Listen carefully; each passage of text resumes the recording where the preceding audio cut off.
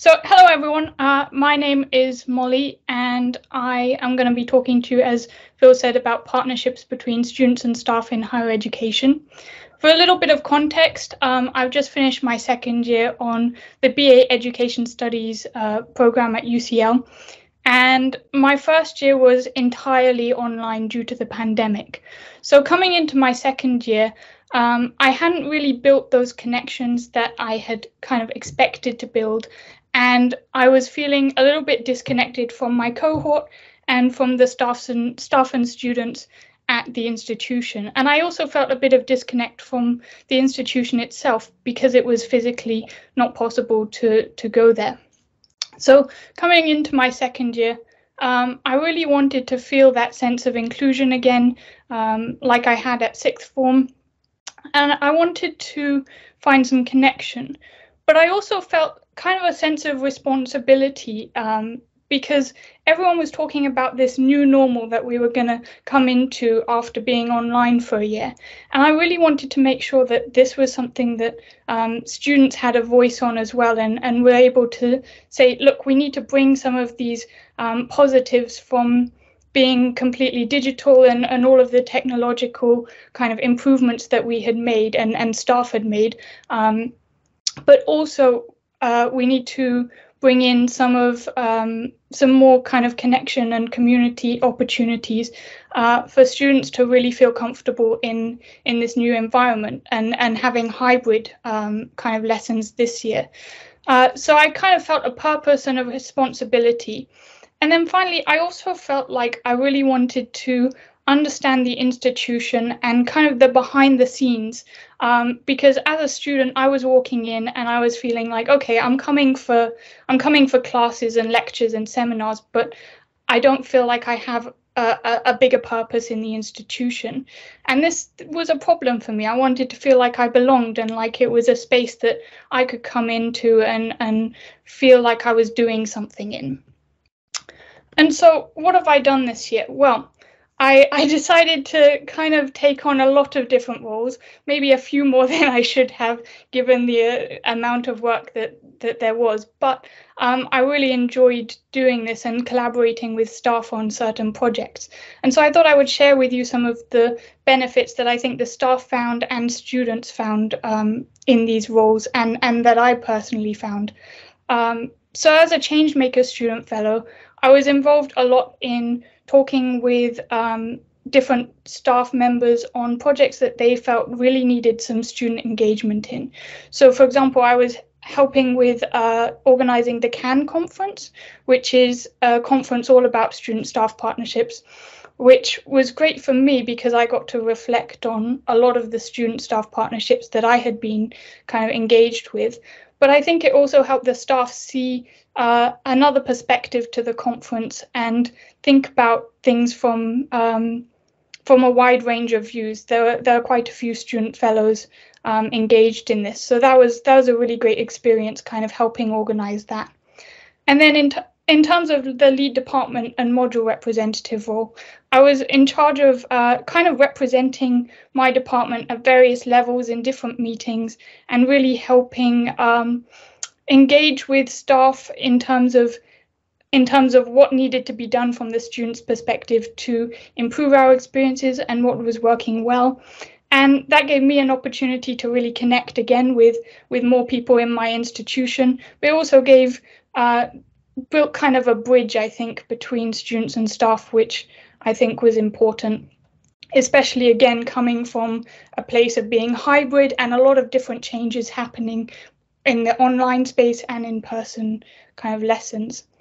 And then as student ambassador, I was helping kind of communicate with GCSE students, actually, as they went through an online program of maths and skills experiences and things like that, and giving feedback to them, which was a great opportunity to kind of engage more widely outside of UCL as well, but also connecting with staff on a common goal to create outreach and more opportunities.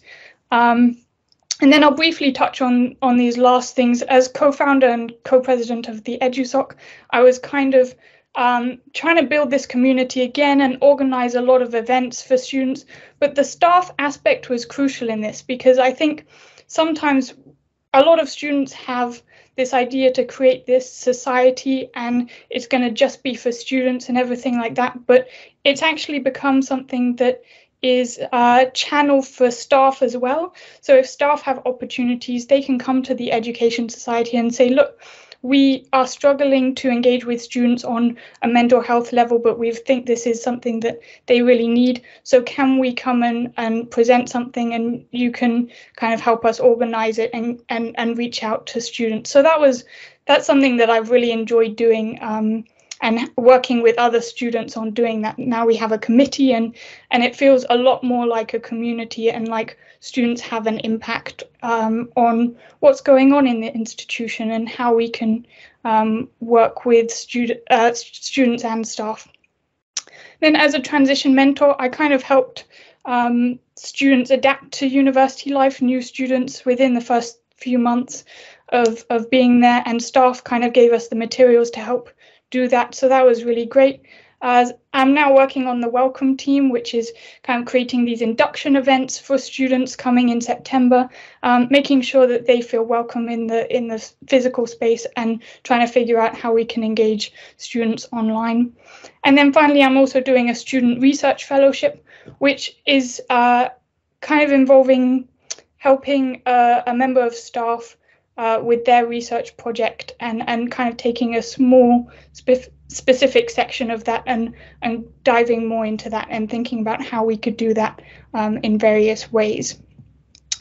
So what do I value in student-staff partnerships? Well, I thought I would talk a little bit about this, because it can maybe provide some criteria that you might assess your partnerships on, or you might think about how you could create certain partnerships and what you might like to include in them and make sure that you're doing.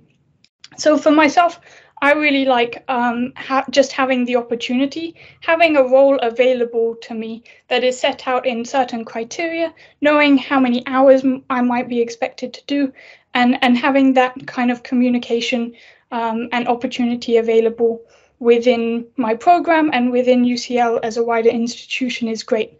So just having those roles available for students is really good.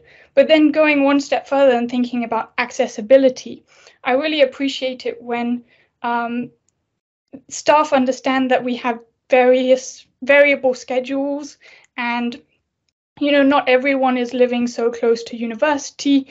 We might be commuting, and some people have part-time jobs.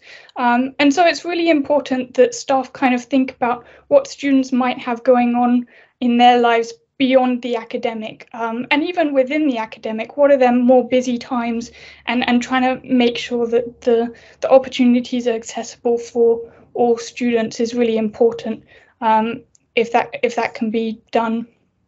Then equality, I think, is also important in terms of breaking down those hierarchies between staff and students that can sometimes exist. I think staff sometimes have been at the institutions that we're kind of coming into for really long times, and so they probably know a lot about the bureaucracies and the processes and systems that they have to go to create change and impact, and students might not. But recognizing that and saying, okay, but you can bring something to the table still, and we can talk about the different things that we're going to have to go through, and you can learn something from me and I can learn something from you. I think that's a really, really powerful thing, and a great opportunity to share knowledge there. And then that kind of brings into comes into respect, and the idea that we respect each other's time and we respect what we're trying to do, and it's not just a one-way process. We're communicating and we're negotiating this partnership to make it work for both of us and ultimately reach the aim that we both want. So I think that's also a really important aspect of student-staff partnerships. And finally, again, that connection. I think for me, that's been something that's been invaluable in my student experience, having a connection with different staff members and students that I might not have talked to otherwise, and really finding an end goal and finding a way to have an impact on an institution that I really didn't know if I could impact, and I really didn't know if I would make a difference. So finding out that I could do that, and then doing that in ways that benefit students, staff, and my personal development has been really great. So I recognize that we're short on time. So if you would like to contact me or ask any more questions after the webinar, then I'll put my LinkedIn in the chat. But thank you for listening. Molly, that was amazing. I have one question. Do you find time to sleep? I mean, how do you fit all this in at the same time as doing all of your studies? It's amazing. It really is.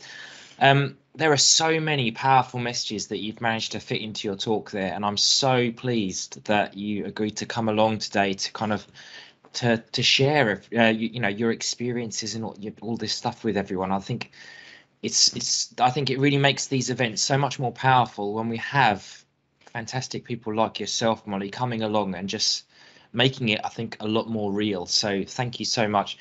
We do have time for one quick question. So if you would like to ask Molly a question, if you could raise your hand, and we will allow you to unmute yourself.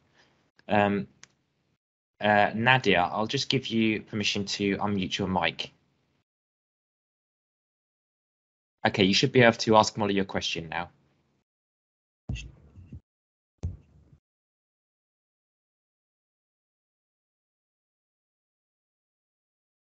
Are you there, Nadia?